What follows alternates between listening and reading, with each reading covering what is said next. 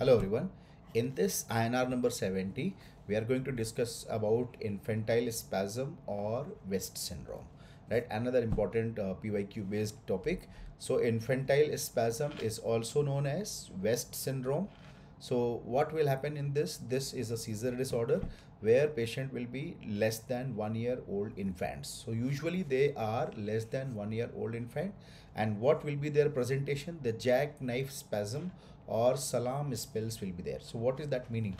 That means that there will be a sudden drooping of the head. So you can see there is a sudden drooping of the head and flexion of the arms. So you can see flexion of the arms, sudden drooping of the head. That is why it's like looks like a salam, right? So that is why it is called as salam spells or jackknife spasm, right? In this patient will be having global developmental delay, and diagnosis can be done by EEG by seeing the hypsarrhythmia, right? So what is hypsarrhythmia? You can see here hypsarrhythmia, these are randomly appearing high amplitude waves and spikes, right? So you can see the randomly appearing high altitude waves we are seeing, which is showing lot of spikes also in between.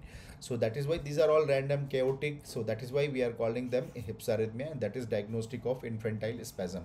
So this is the question which examiner asks, right? That hypsarrhythmia on EEG is a feature of infantile spasm or West syndrome, or they will give you this thing and then they will be asking you what will be the treatment, right? So now we, as I have said, diagnosis EEG will be showing you hypsarrhythmia, or clinically they may be associated with tuberous sclerosis finding also, right? So treatment, what should be the treatment? So drug of choice will be, you have to give injection ACTH, right? That was the question in our exam. So they had given hypsarrhythmia in a patient and they had asked what will be the drug of choice. So that will be the ACTH, right?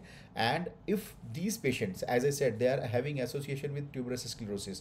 So if we are seeing a patient of infantile spasm with tuberous sclerosis, that time drug of choice will be Vigabatrin, right? So now I understand overall drug of choice is ACTH, and in case of infantile spasm with the tuberous sclerosis, you have to give Vigabatrin, right? So keep revising these topics. This can be your future question in the NEET PG and FMG both exam.